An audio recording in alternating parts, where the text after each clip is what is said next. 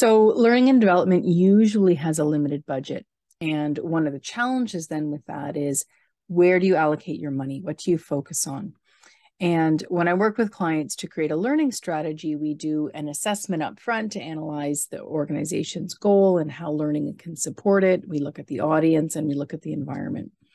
Then we summarize that analysis, and then we start saying, okay, what are we going to do next?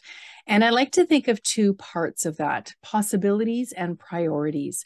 And possibilities is that divergent thinking where you're thinking really big. What are all the things we could do? We have our set of recommendations, and it includes all of these things.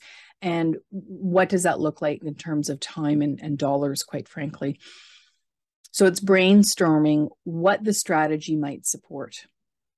Priorities also is important. And that's when we're saying, okay, we've brainstormed all of these ideas. What do we need to really focus on? So it's convergent thinking instead of divergent thinking.